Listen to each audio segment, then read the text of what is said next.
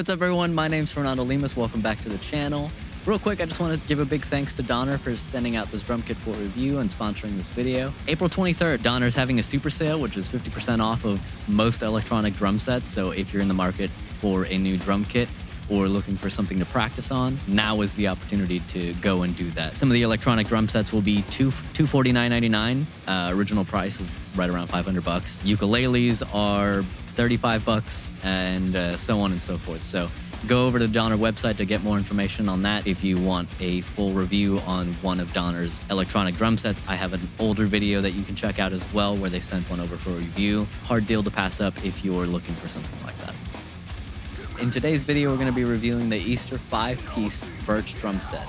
This kit comes with a 10, 12, and 16-inch toms, a 20-inch kick drum, and a 14 by 5.5 all Birch snare drum. So far, I'm super impressed with the kit. It sounds really great, as you all have heard. It is surprisingly good, especially at this price point. It clocks in right around 400 bucks.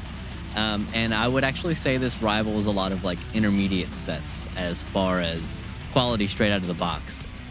Even the heads themselves are pretty nice and decent. The batter heads are kind of close and resemble a Remo pinstripe, and the bottom are a super thin single ply, which kind of is like a Remo ambassador head.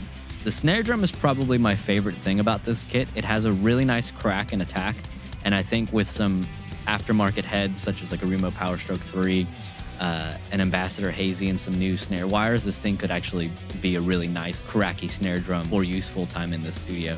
I know you guys have just watched me play this kit. I'm playing this kit with my actual cymbals and just kind of replace the shells on my kit. And that is because the stock cymbals just aren't very good.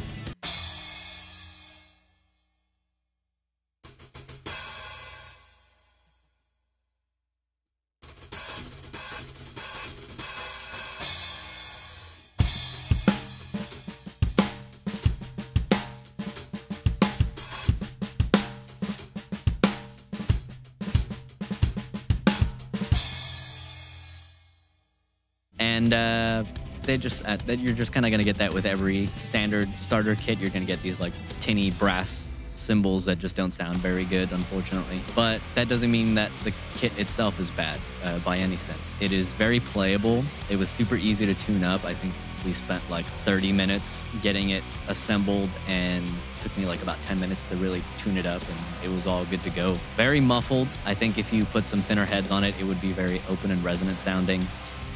But overall, very impressed with this kit and really like it. I'm actually very fond of the 20-inch kick drum. I've never played one myself. I've always had 22 inches, so to have something a little bit smaller in size is pretty nice because I feel like I haven't lost a whole lot of that big bass drum impact that I enjoy.